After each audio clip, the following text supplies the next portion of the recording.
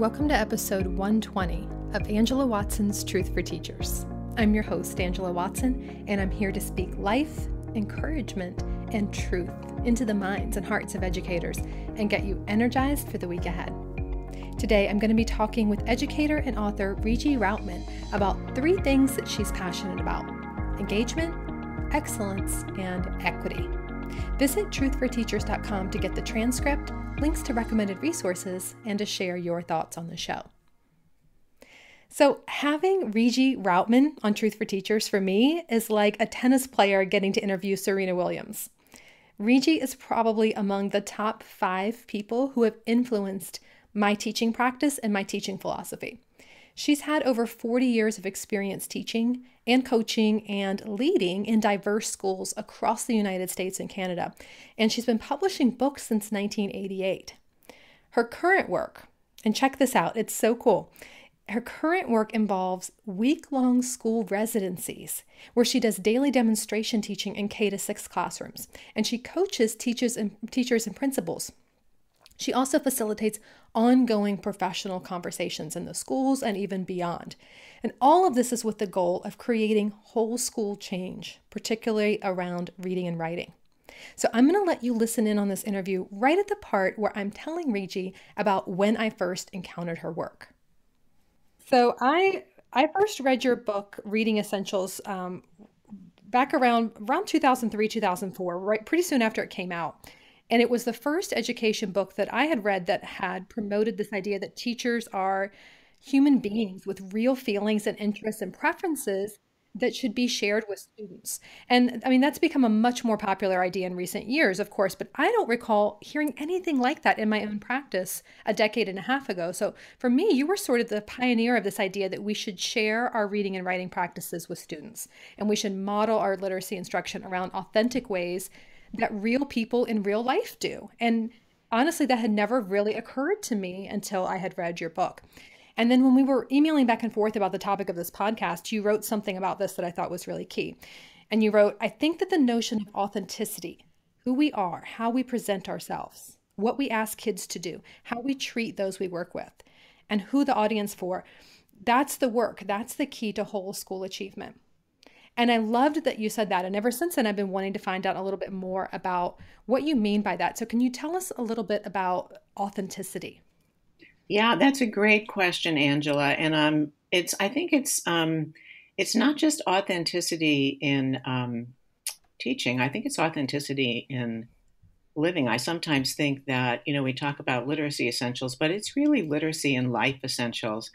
I think that how we present ourselves to students, the power that we share with them in the classroom or not, whether our emphasis is on putting students first, not standards or passing tests, and staying true to what we know is right, best, most principled practices for students, for teaching, for learning. And that includes more than just the content. It includes the way we treat people, including all members of a school building, from the custodian to the secretary. That culture, that authentic culture, sets the tone for whether or not this is going to be a high achieving school. I have never actually seen a high achieving school where there is a lack of authenticity. And by that, I mean, you can get the high test scores for a while by just teaching skills. You can get kids to go up. Mm-hmm. But to get that sustained learning where kids love learning, I think you have to have that culture of authenticity and not be afraid to fail. I think that, we're modeling ourselves not just as readers and writers and thinkers, but also as risk takers, as people who have real lives. I'll never forget recently talking about authenticity when I was teaching in a classroom and the lesson wasn't going very well. And I had something like 40 people observing, in addition to Yeah, I know. And so, the co-teacher, the classroom teacher, and I had planned the lesson, and these kids were just not engaged. I didn't know why they weren't engaged, but I said in front of all these people and the kids, I said something like, "Kids, this isn't going very well. I don't have your attention and you're not interested. And so That's not your fault. So we're going to change gears. And what was fascinating to me at the end of the week when I got the evaluations from the teachers in terms of what impacted them and what they learned, it was like almost to a person that I gave myself permission to fail and to change gears because I was noticing what was best for kids. And this was just a waste of time. It had never occurred to them that they could abandon the lesson. And so I think, that's part of it. And showing kids that, we mess up and showing teachers that we mess up. And I think a big part of that is living full lives. And for me, that means, the reading and the writing that I do, that it's real, that I bring in the books that I'm reading. I show the writing that I'm doing. And it doesn't have to be, that you're writing a book, but it could be just showing kids how you struggled with that communication to parents. You didn't just write it straight out because you cared about the audience.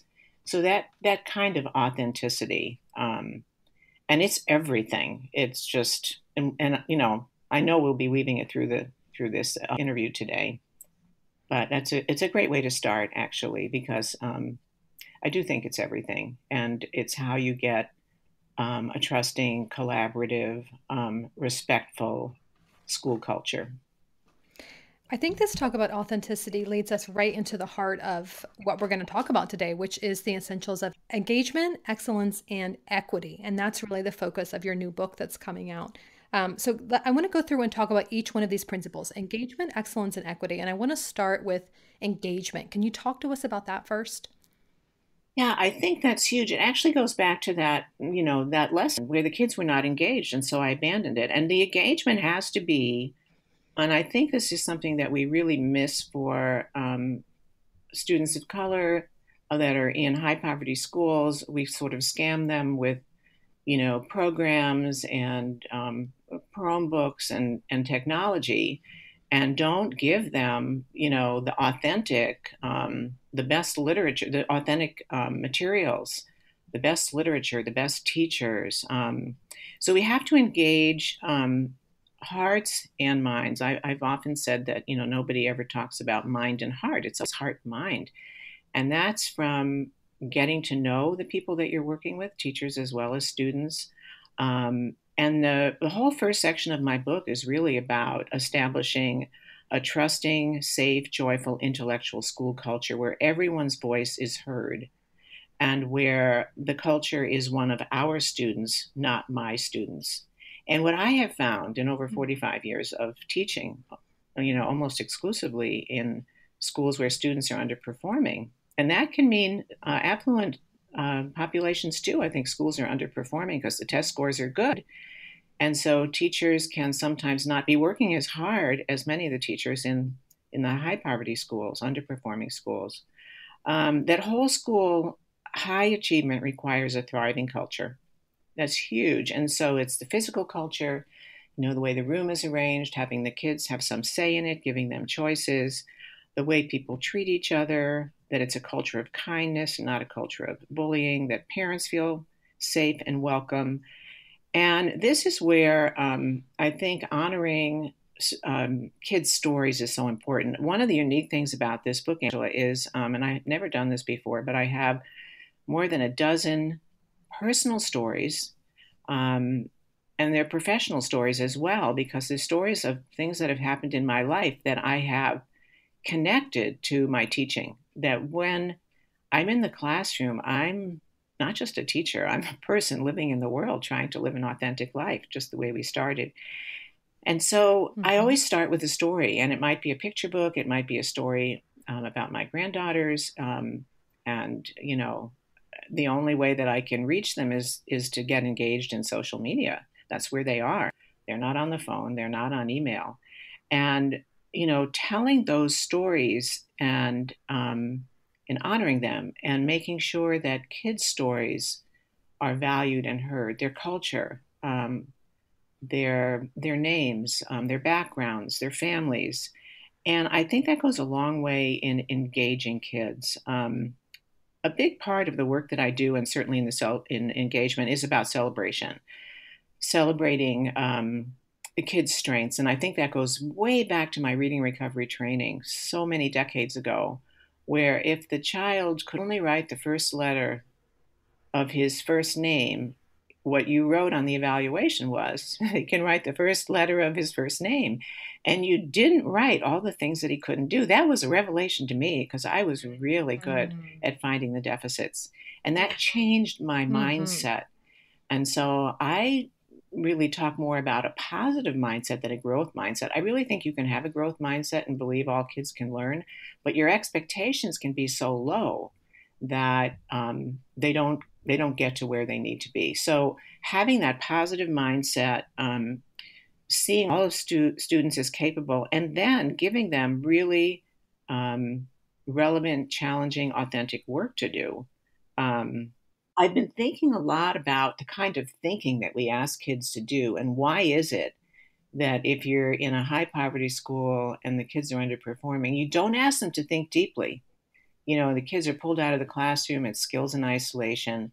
And yet, if we're not teaching them to think deeply and think divergently and come up with original ideas, we're doing them a terrible disservice. You know, we have 40% of our, and this is the equity part. I mean, it all goes together. Yeah, let's go ahead. Let's move into the equity piece now, because I like where you're going with this. Well, I think that the equity piece is everything because we're underserving our kids. So we can tie it all together with that. And equity is really about equalizing educational opportunity for every student. I like what Pedro Noguera says. He says, and this is a quote, I heard him say it, "Equality and equity are not the same. Giving everyone a shoe is equality. Making sure the shoe fits is equity." So I think, we provide lots of resources, even in schools where the kids aren't doing very well, but we're not giving them a challenging and viable curriculum. We're not moving beyond compliance and complacency and excuses in a lot of places. One of the stories I tell in the book, and I've told it before, is when my dad spent a number of years in a nursing home, actually the last 8 years of his life. For most of that time, his mind was fine, but he was physically disabled. And because he didn't look smart, the conversation that they tried to engage him in, he knew it was ridiculous. I was reading him articles from the New York Times, and stopping and having him fill in a word. He still had a sense of humor, but it was assumed that he wasn't capable. And so the expectations were very low in terms of what they expected him to do. And so he didn't do very much. And they were shocked, the people at the nursing home, that he was able to tell a joke. He was able to understand an article in the newspaper. I had to show them. And I do the same thing in underperforming schools. When I go into a classroom, I don't know the kids. I don't know their names. I don't know who supposedly has a disability or a label. And I tell the teachers, don't tell me who they are, and do not remove these students. Sometimes I'll be told when I get to a school, well, we've taken out this one and this one because there are severe behavior problems. No, if every single student in the room, if the behavior is that severe, which I have almost never seen, there would be an aid. But when we present ourselves authentically, we have stories to tell. We want to hear kids' stories. We honor those stories. The kids, they're just eating out of your hand. And sometimes I think we just bore kids because we move so slowly. We teach all this. Sometimes I don't want to say the word garbage. I shouldn't be saying, but we teach this stuff that's really disrespectful to them. That we have to assume that every child is intelligent. And what happens is the teachers that are observing when I'm working in a classroom are shocked sometimes at what kids are able to do. And they'll say to me later, I didn't know he could do that. And I'll say, well, I didn't know he couldn't. And so a lot of that, I think, the part of the equity is high expectations. It's a lot of conversation, not talking at kids. And you've written about this yourself, Angela, and that's an area of expertise for you as well. How do we share the power in the classroom so that we hear kids' voices, that they are involved in deep conversations that are all student-led, that we're giving them first-rate resources. I'll never forget a school that I worked in a couple of years ago. It was a very poor school, and the test scores were terrible. And I was there to teach writing. But I happened to notice, I said, when I went around the school, there were no libraries. Well, that's the first thing I looked for. I said, where are the classroom libraries? And they said, well, they had invested in Chromebooks for everybody, and they had some kind of a canned program, and the kids were moving through levels. And they had spent all this money. So it's not about money, it's about how the money is spent. And teachers really didn't know anything about teaching reading. And the kids' reading was terrible because they were just being tested on literal comprehension on books that were not really books. And so what is that about? That's about very, very low expectations. And so somehow we've made it okay in some schools, kind of like in the nursing home where my dad was, just to keep kids breathing, just to check to see if they have a pulse. But nothing's really happens. And honestly, Angela, it keeps me up at night, this whole equity thing. And I'm just dedicated to doing whatever I can as one individual to make it possible for all of our students to be successful as learners. I never think of them as, well, they're only reading on the second grade level, so I can't read this. I can't use big words. That's nonsense. I learned from New Zealand educator Don Haldaway many, many decades ago. He's probably my most esteemed, beloved mentor, that you have to read wonderful literature, the best that you can find, and not worry about, do they understand every single word. They need to hear the cadence and the language. They need to love the stories, fall in love with authors, and they're going to get this. We move so slowly sometimes in most of the schools that I work in that, it's no wonder they're bored and they're not engaged. And I think a big thing about equity too is we have to teach kids that we teach them to learn how to learn. That is huge. I mean, it's what you and I do. I'm reading the newspaper, and I think what all smart, inquiring people do. I'm on Twitter. I'm reading research articles. I'm reading mostly, actually, nonfiction books. Right now, I'm reading Ta-Nehisi Coates' new book on 8 Years We Were in Power. Yes. Are you reading that? No, I read his first book, but I definitely want to get that. I've heard amazing things. You're enjoying it? Fascinating. Well, what I love about it, I heard him on Charlie Rose. He was interviewed a few weeks ago. That's part of my real life too. I like Charlie Rose because I like the interviews like we're doing, because you get to know the people and what they're thinking. And his thinking is so different than anyone else's thinking about race relations and why we're at the place that we're in and what we need to do. And he's such a brilliant writer. His work is just a pleasure to read. And this is true. I find the best nonfiction is narrative nonfiction. And all good writers are big readers. And why we think that we can teach writing and not be readers ourselves is crazy. That whole reading, writing connection is a big part of my book. You can't be a writer if you're not a reader.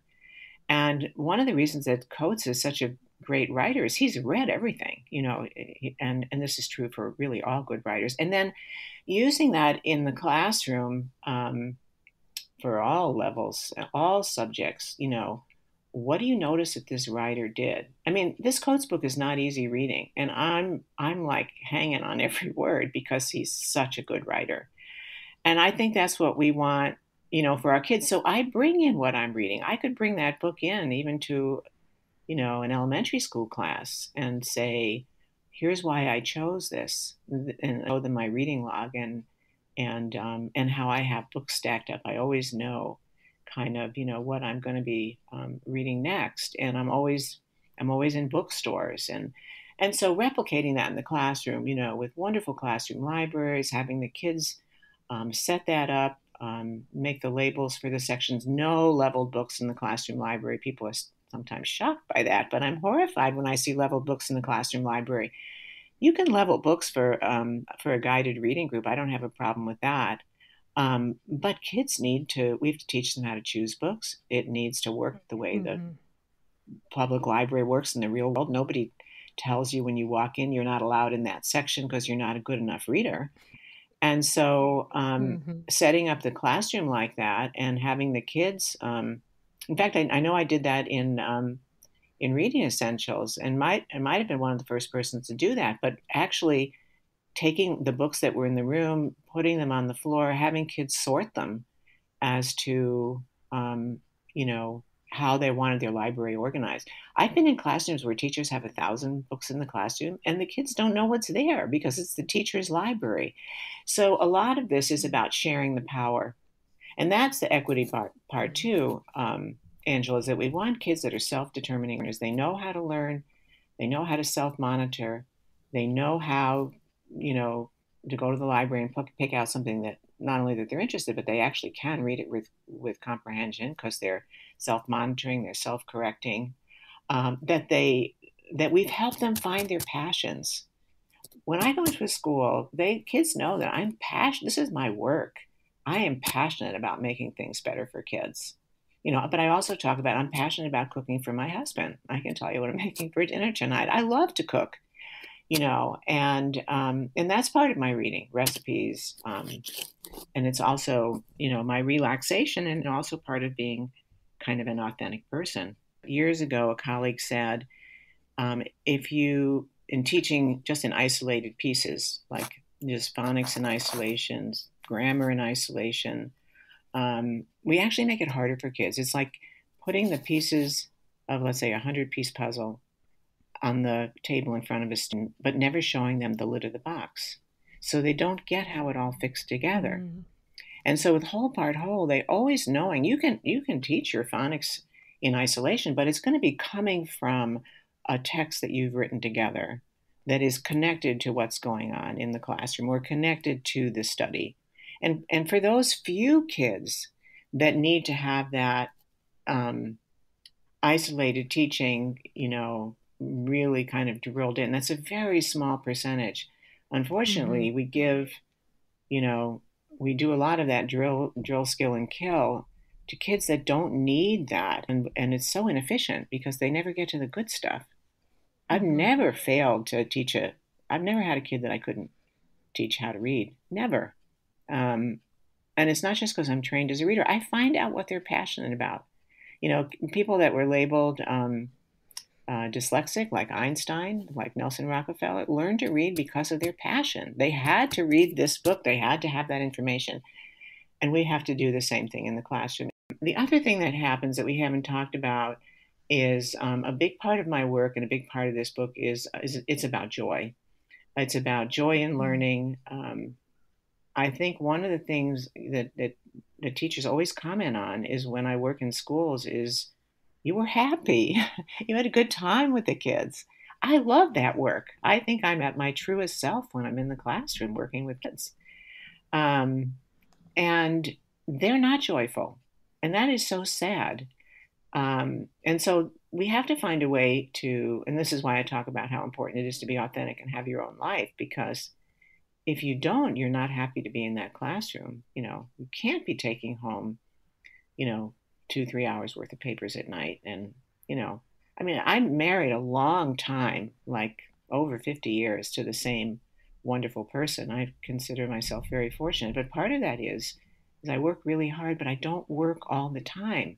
You know, otherwise I wouldn't still be married to this wonderful person.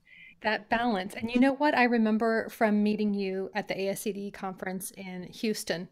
And I remember you were presenting and I asked you, I said, so where are you going after this? Thinking you were going to tell me about the next conference. And you looked at me and you were like, I'm going home. I'm going to spend time with my husband. I was like, wow, Regie, that is amazing. I love to hear that. There are so many people who you know, are on the road all the time, or just, you know, work of any sort, including teaching, can be all consuming. And, you know, this just ties right back into everything that you've said about if you're going to be joyful, if you're going to bring a whole person into the classroom, you have to have a life outside of that classroom too. It's hard to do because you and I are as dedicated as anybody, right? But, you know, I've never seen any research that showed that teachers that stayed at school the longest or put the most red marks reading people's paper, you know, that achievement went up, that the happiness quotient went up for anybody. That's right. So it is a balance, and I think when you come into the classroom joyful, that makes a huge difference. I'll tell you this too: in the cultures where what I consider a thriving school culture, where there's a high level of trust, it's an intellectual culture, everyone's voice is being heard. These are happy places, and people don't want to leave. Where that is not typical, and and it should be typical. I think we put so much on teachers, um, that it makes it almost impossible sometimes for them just to teach because of all of the demands. How does all of this tie into that third piece, the excellence piece? I think we have to develop of what John Hattie calls collaborative expertise, a culture of collaborative expertise, and that's professional learning that's going on weekly. The schools that I work in where we have this, there's an leadership team. There is ongoing professional learning where the whole school meets together once a month in vertical teams, and they're using either materials that I've developed, or they're doing professional reading. They are analyzing student writing that's going on in the building. They are looking at how they're teaching guided reading and why are things not working so well. And there's no blame. It's like these are our students, not just my student.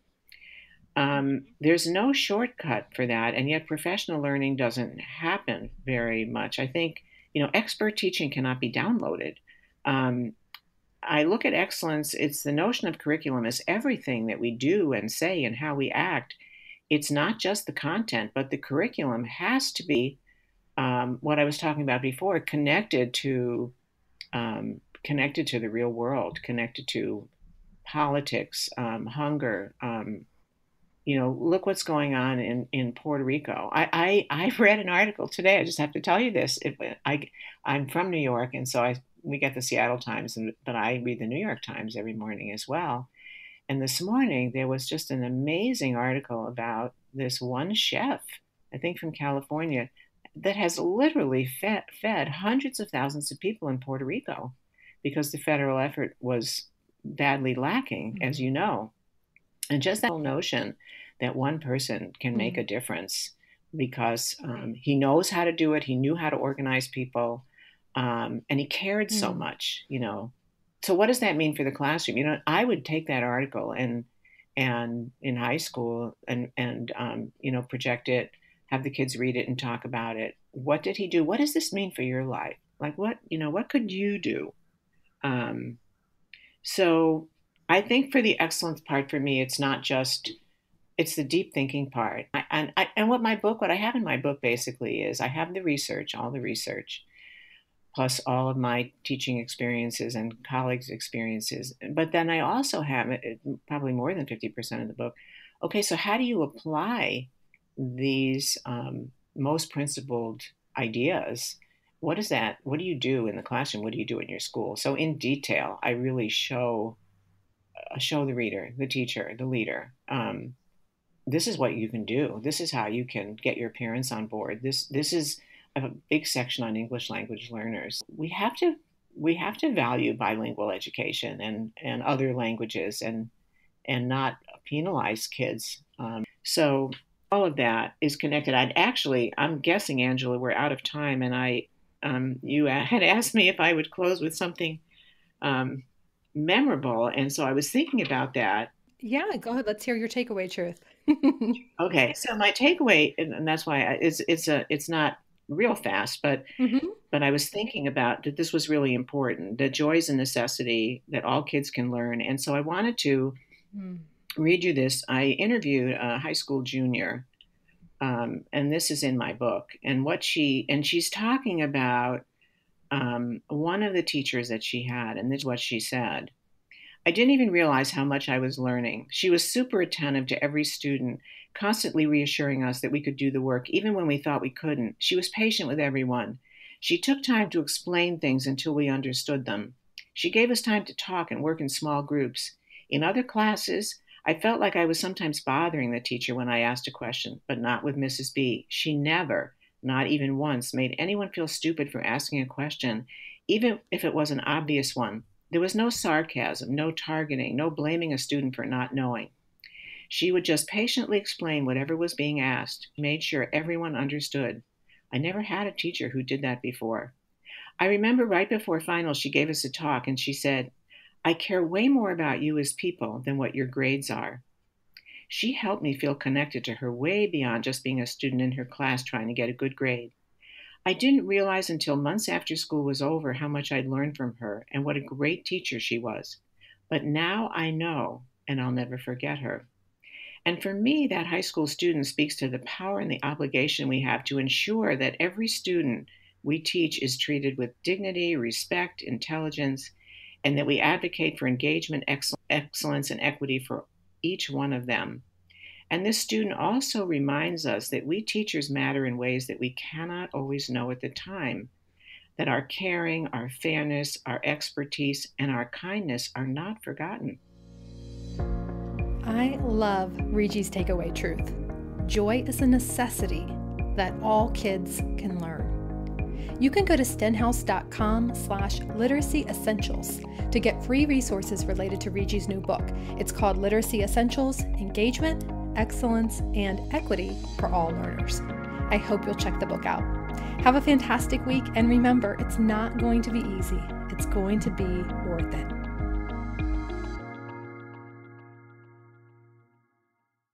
Want more than just a weekly podcast episode from me? I'd love to also send you a weekly message of encouragement via email. I'll reach out each Sunday evening with a short message that's designed to help you feel more prepared and inspired and motivated for the week ahead. It's not a newsletter or a bunch of announcements.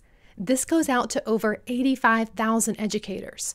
So I put just as much thought into crafting this weekly written message to my email list as I do into crafting my podcast episodes. And it's entirely unique content that you won't find anywhere else online. Just go to thecornerstoneforteachers.com/subscribe and you can sign up. That's thecornerstoneforteachers.com/subscribe.